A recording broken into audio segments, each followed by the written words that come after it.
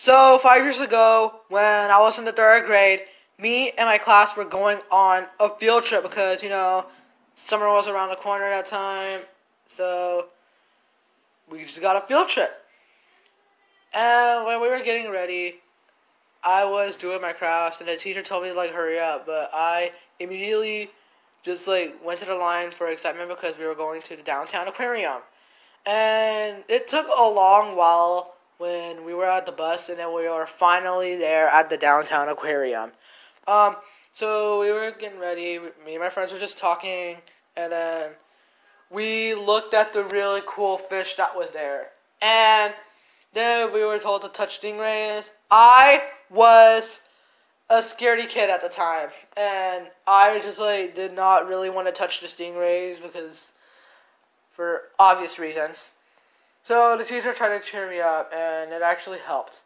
So we were taken to go to the next ride to look at some sharks. So when the announcer just warned us that, about the fake bloody shark.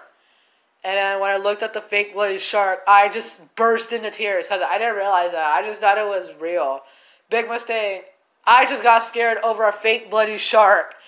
And my teacher tried to cheer me up by going to those little floor fountains that just that water bursts out of nowhere. And me and my class were able to get wet actually. We actually really had a fun time. And we were eating lunch, and then after lunch we went back to the buses because we had to go to school because it's almost the end of the day and we can't miss our dismissal. And that was it. So moral for this video, don't look at big fake bloody sharks. So 5 years ago, when I was in the third grade, we were doing work on our iPads, and we were told to have a bathroom break. So after the bathroom break, the students were looking outside of the window. I was curious, so I went and looked outside of the window, and there was smoke, actual smoke outside of the window. My heart started racing, and then the teachers told us to go back into class. And we continued doing our assignments, and then the principal said that we are in lockdown. And then my heart raced a little bit more. So we just left our iPads on the floor, and then we hid under our desks. And after a few minutes, then we had to evacuate the school because they said that the smoke was getting closer to our school. And I just started crying, and then my friend David tried calming me down. And then we had to wait for the buses. It took a little while for the buses to come, and Mr. P tried calming me down, and then we went in the buses. And David tried calming me down again by not looking at the smoke. But when I looked at the smoke, it was so big, little orange fires are bursting out of the smoke. So we were taken to the stadium near Stratford High School, and we were actually ended up on the news. News people were recording us, and then telling us what happened. And then as soon as I got in the stadium, there were a bunch of kids in the stadium. There were 100 of people in the stadium, and we sat down on the chairs. It took we had to stay there for the rest of the afternoon. And then it was time for dismissal, and then they were calling out names, and then it was mine and my brother's turn.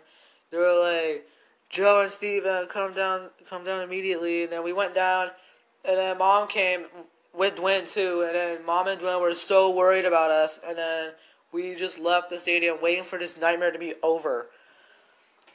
As soon as we got home, we looked at the news, and yep, there we were in the news about the smoke near our school. So the thing I experienced is about the smoke coming near our school, and I will never forget that this ever happened. So last summer at nighttime, I was editing a video on my laptop, and then I saw something jump, jumping around the apartment. And I looked, and then I saw a small frog jumping around our apartment. And then Dwayne saw it, and we went to go get Mom, and then she was like, "What?" Stephanie heard about the frog, so we had to go catch the frog. We were looking around. It didn't take a long time to find the frog. It only took like a few seconds. And we finally found the frog. We caught the frog. We took it outside and we just let it free. And it went to go jumping around outside. We closed the door. We were laughing for relief. And I said I could film the video, but my phone was dead. Well, yep, there it is. And it was a wild night.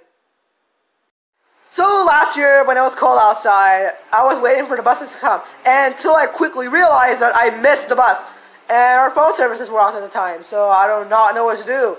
So I went to the school and I borrowed their phone, and I tried to call Dad, but I forgot our phone services were off that time.